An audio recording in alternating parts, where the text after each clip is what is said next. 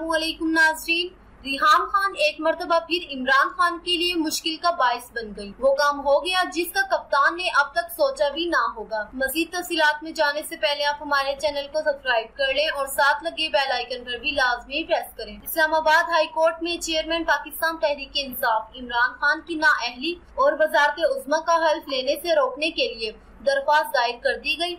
ये दरख्वास्त शोहदा फाउंडेशन के तर्जुमान हाफिज एहतशाम की तरफ से दायर की गई। दरख्वास्त गुजार ने मौक़िफ़ अपनाया कि इमरान खान आर्टिकल 62 के तहत रुकन कौमी असम्बली बनने के अहल नहीं। रेहम खान ने अपनी किताब में इमरान खान पर संगीन नौयत के इल्जामात आयद किए थे। ऐसे शख्स का वजीर आज़म बनना मुल्क की इस्लामियत और वकार के खिलाफ है। दरख्वास्त में वफाक इलेक्शन कमीशन, स्पीकर कौमी असम्बली रेहम खान को भी फरीक बनाया गया है। दरख्वास्त गुजार ने ये भी इस्तदा की है कि अदालत रेहम खान को भी लगाए जाने वाले इल्जामात की शवाहिद फराहम करने का हुक्म दे। अगर आपको हमारी आज की वीडियो पसंद आई है तो इसे लाइक, शेयर और कमेंट करना ना भूलिएगा।